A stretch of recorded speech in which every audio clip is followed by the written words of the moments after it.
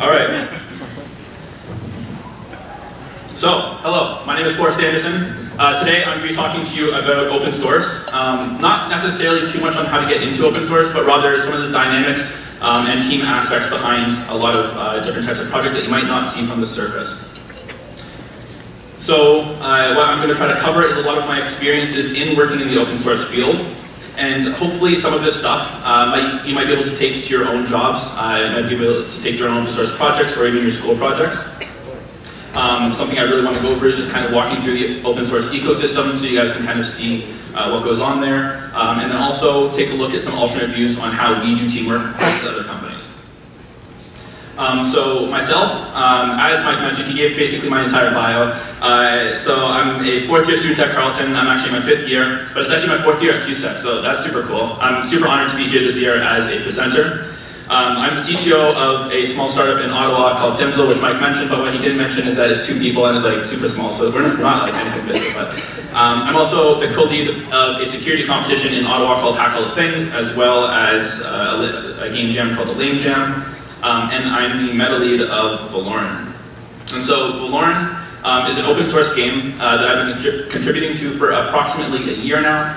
And since it's an open source game, we're able to do a lot of really cool stuff that you can't really find in many AAA games because they don't have the time and resources to do it. So we're doing like a lot of cool research in world simulation, world generation, erosion, and stuff that you likely wouldn't see other places. And so Veloren, it's built in Rust. There's like a pretty big bio that I could give for it, but the easiest way to describe it is it's just Minecraft++. It was created about almost 2 years ago now, so I hopped on right as we were switching from the first engine to the second engine. So on Veloren, we have approximately 15 core developers, and so my definition of core developer is someone who will come back about once a month and put in some progress, but we have over 90 recorded contributors on the current version of Veloren. So myself, as I mentioned, I'm the meta lead. So what this consists of is a lot of stuff that you don't necessarily see in the game. And so a lot of stuff to do with like meetings and sort of forming how teams work and stuff like that. Also, a really big thing that I do is write a weekly dev blog that focuses on some progress that was made each week in the game.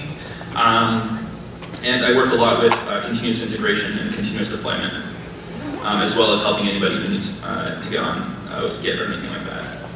So I'll go over the definition of what I consider to be a healthy project, because it's very different whether you're at a company or whether you're working on something on your own. But one of the most important things, in my opinion, is sustainable development.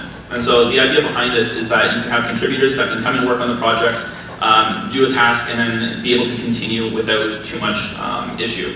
But also at the same time, like, you want people coming back, you want contributors who can keep working on stuff, but you really need to also make sure that they're healthy and they're not burning out. So I'm going to go through a couple different things that I've found with Veloren that hopefully you can take away to other projects, but things that are especially like related to open source in particular. So the first thing I want to go over is making it an easy process for new people to join. And so for many of you out here, I didn't start open source until like last year, and so it was very difficult for me to understand how to hop onto a project like this. And so for beginners, some of the things that we try to do is really help beginners get on board, because the code base is very large. It can be very difficult to go in and look at a Rust project, understand what's going on, and be able to make effective changes. And so what we do is, well, we use Discord to be able to communicate with everybody, and we have a lot of channels available to any beginners that can, so they can ask questions about different parts of the platform, about anything that they're running into. And then we also try to do a lot of peer programming. So we have a lot of core developers, people who know the engine quite well, and pairing them up with people who are new but interested in working on the project is a really great way for the beginners to be able to get onto the same level as some of the core developers, or at least more familiar with certain parts of the system. Another part that I'll discuss a little bit more later is the idea of beginner tasks and beginner issues. And so this is the idea of just making issues available. Like if there's something easy that a core developer can do, they can instead make it into an issue for a beginner, and this gives them the opportunity to become familiar with a certain part of the code base. And then finally, detailed code review is a really big one, because if you are a beginner and you're putting your code in and it just kind of gets accepted, that's not going to really help you too much. But if people are really criticizing how you're writing your code, how it interacts with the code base, where certain things might be a problem, then that's where you can get a lot of really great community interactions that help augment the code base. So that's for beginners. Now the second part is for experts. So this is super important because if someone finds out about your project and is an expert in a specific domain, it's essential that they can get exactly where they need to work on your project as soon as possible. And you can't really expect them to be there for a long time. Maybe they just want to implement one thing. But the most important thing is that what they're implementing is going to take you or your developers significantly longer than they are able to. Or maybe they're going to implement something that you have no idea how to do or something like that. So you need to make sure that the lines of communication to these, like between you and these VIPs is like always there. You also need to make sure that they get any support that they need. So next up, I'm going to discuss communication. This is a super big thing.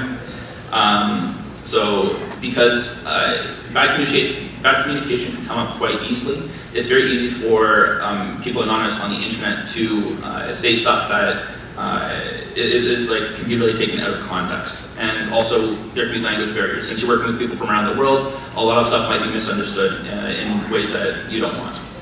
And so the way that we work on moderating communication is a really proactive approach. So our community leaders will try their best to make sure that any issues that come up are resolved before they escalate too hard. And one really big thing to point out is that toxicity is always a deterrent. No matter how good a programmer is, if they're being toxic, it's incredibly important that they are called out for it. We've seen this a couple of times with some really experienced people, but the way that they interact with the community is incredibly detrimental. So we've had to really have some hard talks with them. Next up, let's take a look at deciding how to iterate on top of ideas that you have as a project. So one of the big things about open source is that consensus is very difficult.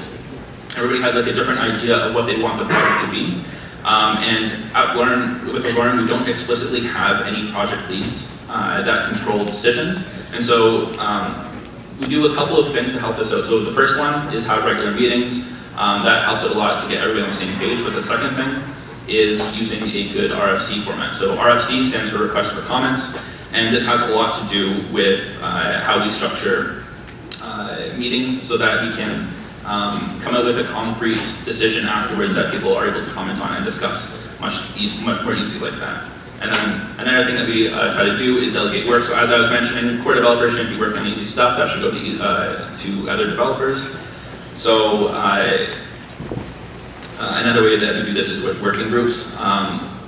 So with a working group, the idea is that certain focuses can be designated into their own groups, and then within their tasks can be passed from the leaders to other people. So next up, this is a pretty big one, keep in touch with the community. An open source project is available to anybody to check out, but it can be very difficult to dive right into the code base, and most people won't want to do that. So a couple of ways that I've already mentioned. So we do blogging. That's a really great way to get everybody on the same page from the opinions of the developers. On top of that, you can do social media. Getting the community to contribute to ideas is also really good. So putting in forums once in a while, getting responses. And another really big thing is managing expectations. So for the people who are going to be using your end product, you want to make sure that they can expect stuff from you at a certain point. So for example, have standard release cycles. We're also working really hard to get a future roadmap set up so people can know what to expect at what time. And this is something that is much more difficult for other entities in the game industry as well as other companies as well, I think. And finally, I just want to cover a couple of things that really separates open source from the corporate world. So the first big thing is that open source is not a company. So there's a lot of really big differences that you'll find. Burnout is very real with open source because people aren't getting paid to do this, and so they're doing it in their relaxation time, but it can be very difficult to separate the relaxation time from the time that you're working on open source. So while people might leave the project, we do our very best to make sure that they're always welcome back and make that transition as easy as possible for them, because people have stuff that comes up in their life that can be quite difficult.